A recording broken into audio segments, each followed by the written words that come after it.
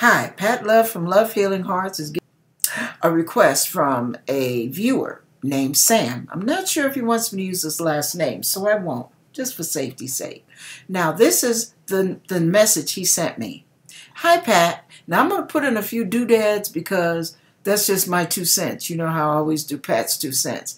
Hi, Pat. I was wondering if you could say a prayer for California.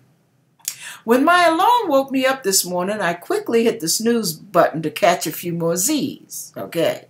I closed my eyes expecting to drift back to dreamland. Instead, I saw someone writing on a piece of paper the year 2016 and drawing a big plume of smoke rising. Then someone said, "We only got this long until disaster."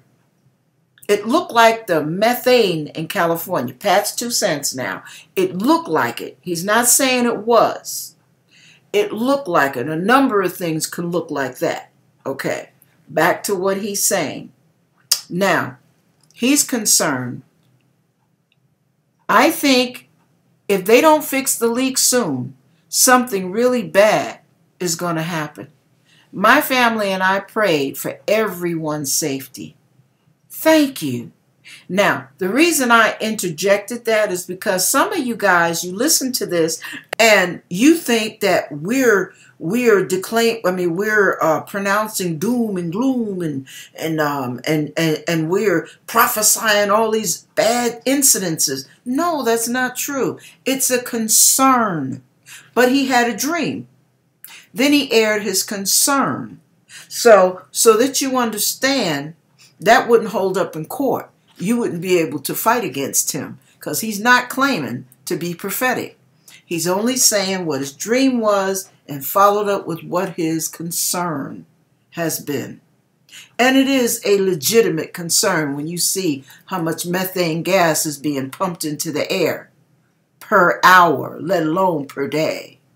And that they might not fix it for a whole nother month or month and a half. So, or be able to plug it up. So you guys pray too. You hear? Don't start picking at him or picking at me or picking at anybody else that's concerned about this stuff. Pray about it. That's the reason we're sharing this stuff.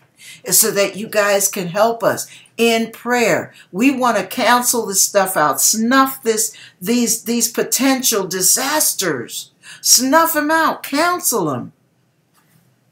I mean, there are just too many things that could go wrong as it is. We don't need that on top of it. You hear me? We don't want that to add insult to injury. So this is just a prayer request to you guys to please cover that in prayer. Cover California in prayer. Okay, we got the earthquakes, we got the leaks. I mean, yeah.